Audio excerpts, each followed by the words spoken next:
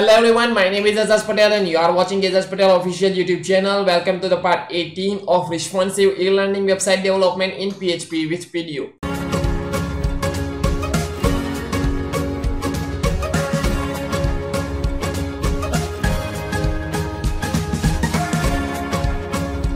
So guys, in last tutorial we fixed some designing problems from here. So you can see that. So in this tutorial we are going to working on this terms and condition page. Okay, so how can you do that? So simply just come back into the body left section, just scroll down it, and here we set the index.php and question mark terms. Okay, we also set that one from here by Control C, paste that one by Control V, and set the get with the terms, just because we are going to use here terms get. Okay, just look at this now. So also we are going to set the page with the terms. Okay, so now also we need to set the here Control C, Control V, terms. Okay, so now click on Control N, select the PHP and set it let's copy this one from here by Control C, paste that one from here by Control V, Control S to save, and set the name with the terms.php. Save that one from here, close this one from here, and here add new T and C. Okay, so let's try to get that page. When I click on this one, so just look at here, T and C are coming from here. We have all T and C. Okay, so just look at this now.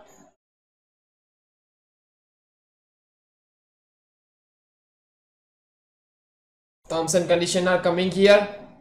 So let's come back into our main website.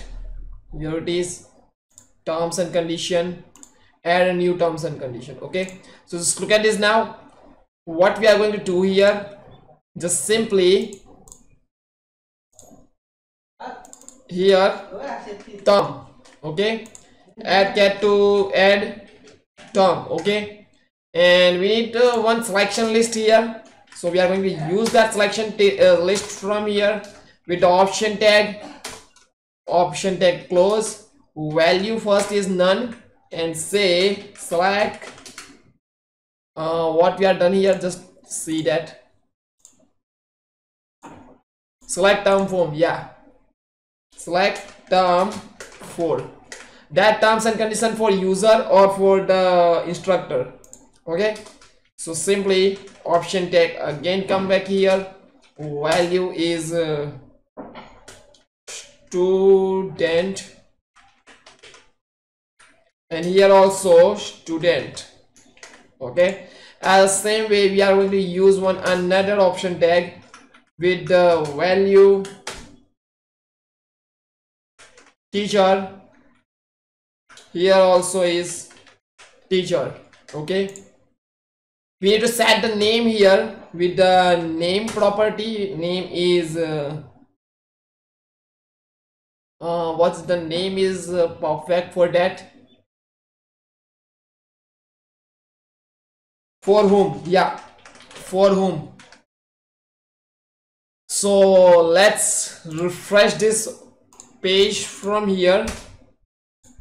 See, just look at this now, select for student teacher, and then placeholder, we need to change the placeholder, enter term.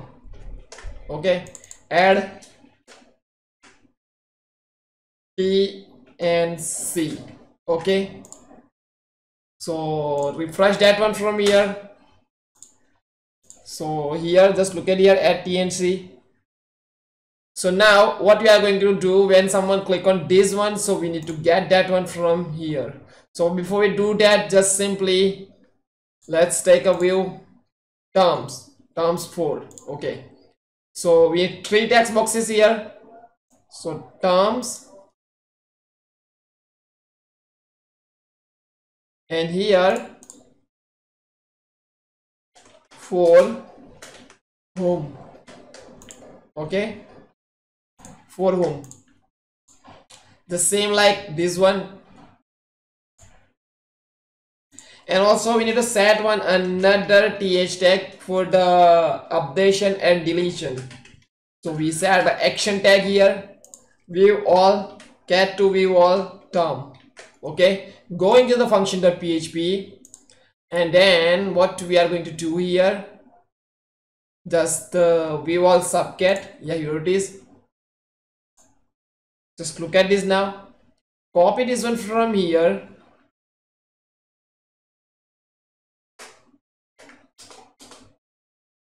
and then not from here. At the end of the function page, select cat. After this one, we are going to add that function from here. View all subcat to view all term here.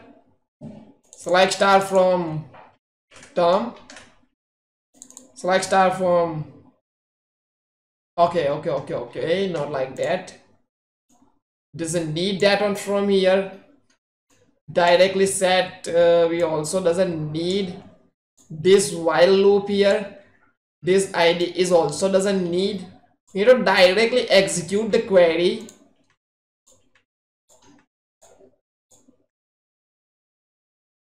It doesn't need that while loop here. Okay, select star from term. We doesn't need any where condition here, so we need to remove that one from here. Okay, so now the question is, how can we get that? We need a multiple, we need to all the okay. We need to set here while loop just because we need the multiple item, and we need to end that while loop here, and while. Okay, and here we are going to set one I tag, oh sorry, I variable with the one value, just because this is the increment one by one term, and for home. Okay, term id, so we need to set tid, and here also tid. Okay, and here del underscore term, and here edit underscore term, and here also we need to change the page value with the term. Yeah, term, just because we said the term get from there, so we need to use that get from here. Okay, so now what we are going to do, we are come back again from here, and we need to create a one table from inside our YouTube ELearning. Here I'm going to set the name, so 1 2 and 3.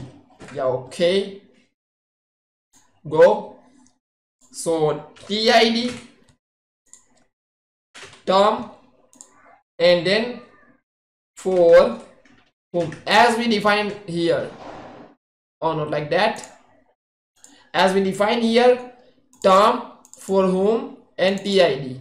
Okay, so it will be integer, it will be varchar, it will also be varchar 10, or not like that, 10, then 100, and then 20. Okay, auto increment primary key, save this file.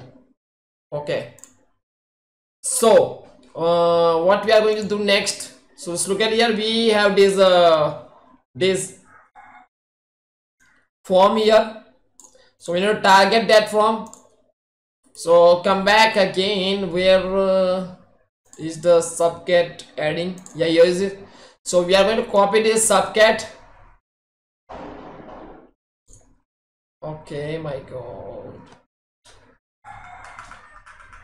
copy this subcat function and go to the view terms and before view terms function, we need to paste that one from here, and we set that add term. Okay, and here we need to change the name add term, just because we set the name here. Just look at here, add term and for whom. So here is term and here is for whom. Okay, you just, if you want to change this variable name, so you can also change the variable name, but to saving our time, I am going to not use that one, term, where term equal to cat name. If somewhere the same name is appear or coming,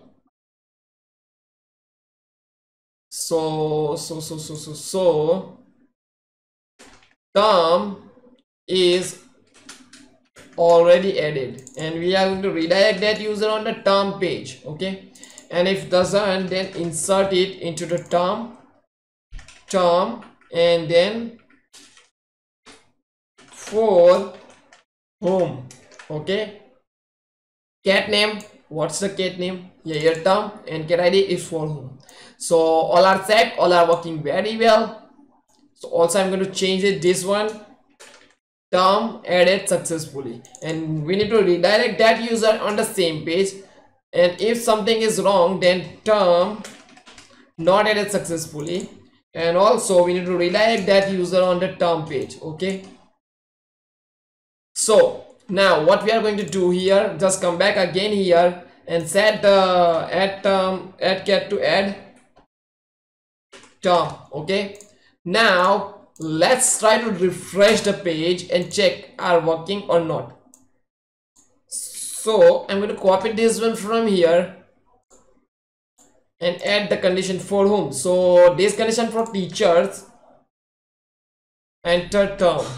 Okay, instructors should share 50% revenue with our website.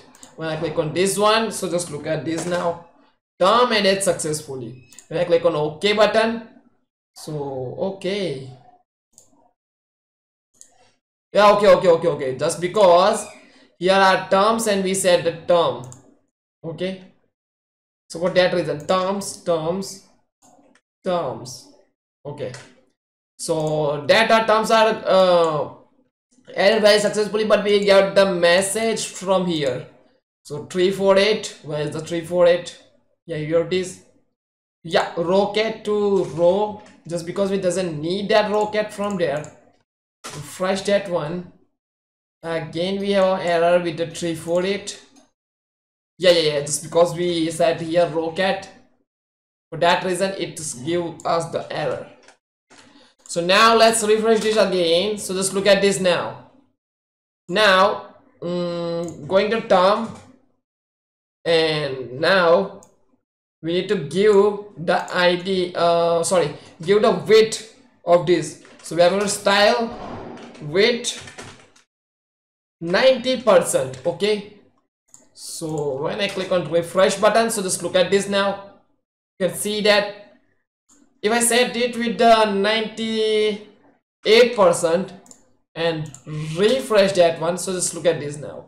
Okay, we have some problem with this one, so we can fix that problem. So how can you do that? So simply come back here, action, function, remove this td from here, hit one enter from here, tab it, remove this td from here also, and then set it from here. Okay, so refresh that one. So just look at this now. Now it's all are working very well. So let's try to add one more information from here. So come back again from here, add tnc for whom. So this is for the teachers. Paste it, refresh it, edit. So just look at this now, teacher and teacher. Let's try to add one for the student. Okay, so paste it, just look at this now, just look at this. Okay, we make a mistake here. Come back again here, delete that one. So yeah, also we set the required function from here. If someone come without and selecting any selection list, so he can doesn't add that one. So just look at this now, select item on this list. Okay, for the student, when I click on add, okay, so just look at this now, student is available from here. Okay, so guys, I think this is enough for today. In next tutorial we are going to use this edit and delete function from here. So I think this is enough for today, guys. If you are like my videos, then like and share my videos, and if you have any question in your mind, then comment below, and don't forget to subscribe the channel. So we will meet you in next tutorial. Stay connected with me, stay tuned, goodbye.